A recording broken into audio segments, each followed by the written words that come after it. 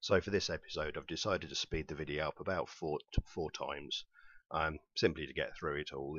This took about 40 minutes to actually film. Essentially I'm putting down the base coats for the skin tone, the dress, the wood of the bow, and a couple of other bits and pieces. The white square on the right hand side is just a basic tile that I bought from a hardware store, and it suffices quite well as a palette. You can get quite fancy palettes, plastic palettes, ceramic palettes, and they even do sort of wet palettes that you can use. But I find for this kind of painting, the white tile works quite well for me. As you can see, I've watered down the paint. This is very important for sort of this kind of painting, because although it's going to take you sort of 3 or 4 coats to actually get a decent coverage on the model, and you'll see this a lot better later on when I paint the dress. The dress took about 3 or 4 good coats to actually cover. The reason for that is that you want nice thin coats, so that you don't end up clogging up details with thick paint. You need to be very careful that you don't do that, because otherwise you're just going to lose detail essentially. Also, when you're painting on base coats like this, you always want to start with sort of the part of the mini that's closest to the center, or it's kind of difficult to describe, but essentially it's skin outwards. So you paint the skin tones first, then you'd go in and paint sort of like the clothes, and any other details like that. Then you'd go sort of a stage further out, maybe they've got shoes on, sort of the items that they're holding, that kind of thing. And the reason for this is that sort of it's a lot more difficult to sort of get into the details, get into the creases. And as you can see there, I've just finished off with the skin tones. And it's a lot easier to sort of paint over a colour than it is to actually sort of paint into a recess. Of course, you can always go back and just touch up any areas that need it later on. That's not a problem. I've tried to keep the miniature in shot at all times. One thing I've wanted to do with this sort of painting tutorial is that you'll see every single brush stroke I make on the miniature. And yeah, it's going to take some time, but there are some situations where I've had to sort of push the miniature over a bit, and maybe it's sort of blocked, or I've been daft and it's gone off the screen. But for the most part, I've tried to make it so you can see as much of the miniature as possible at all times. So on this bit, I'm just going over the green cloth, and you can see the white highlight is showing through sort of quite a lot on the cloth.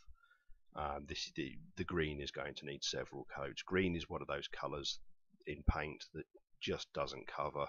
I've never had decent deep green from pretty much any manufacturer so far.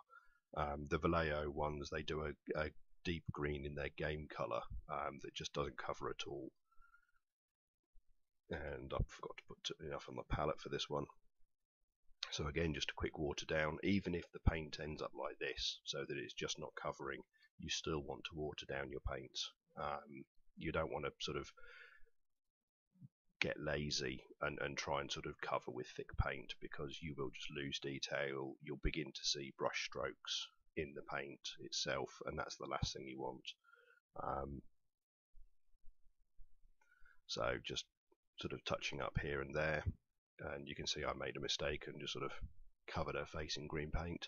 Easiest way to get rid of that, if it's still wet, if you're fast enough, you can get in there with a wet brush and pretty much just turn it into an extremely thin wash, at which point in time it just pretty much won't show up. I think later on I actually end up sort of going back onto the face and just touching it up a little bit here and there. But of course, you can do that at any point, it's not an issue.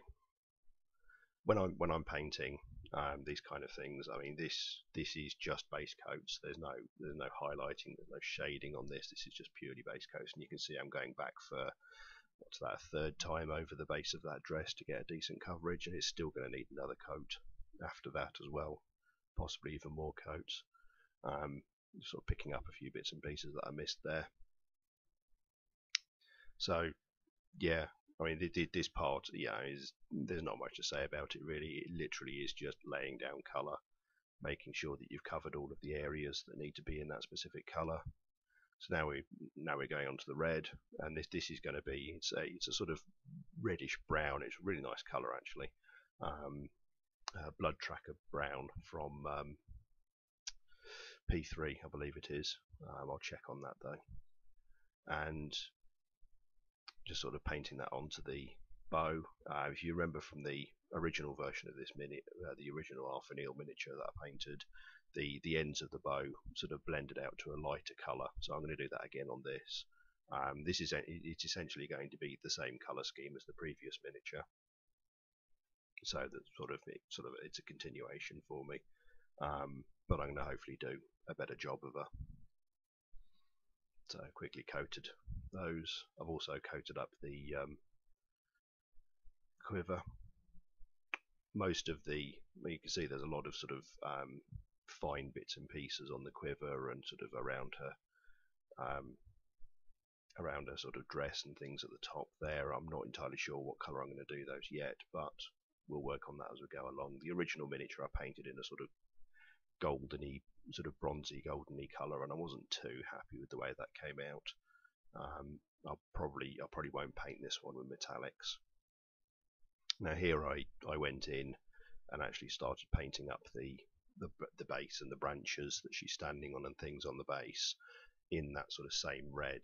But I quickly came to the conclusion that it wasn't going to work. It was too powerful a red.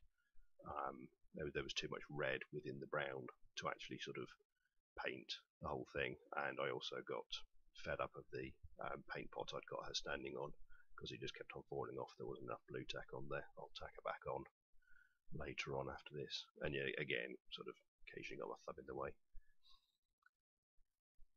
So I painted that up, and I started painting this, and it was at this point in time that I decided that the colour really wasn't working. So I changed over to picked out some of the sort of roots and things that were on the base, and changed over to using this is the Umbral Umber, I think it is. It's essentially a burnt umber, very dark brown, and I tried that on the tree stump that's on the base, much preferred it. So I then went back and painted over everything else. And actually the mixture of the brown and the reddy brown worked quite well. I was quite pleased with that. I think we'll probably use that as a base coat for everything. I mean the rest of the base is pretty much going to be sort of greens, yellowy greens, that kind of thing for the leaves. There's a few rocks on there, I think, but that's essentially it. So there we go. Finished off. Here we go. This is the fourth or fifth coat of green.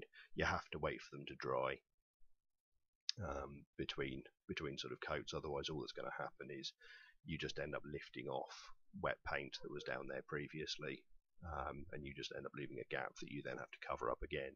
So you're much better off leaving each coat to dry for as long as possible, and being fairly thin. The coats don't take that long to dry.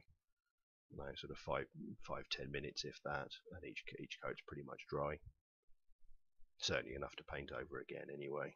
Technically the acrylic paints don't completely become waterproof for about 24 hours, but you can usually paint over them fairly quickly afterwards. And just a quick bit of clean up on the flesh tones where I touched it with the green, but beyond that, that's the base tones, so you can see sort of the kind of colours that we're going for. So there you go.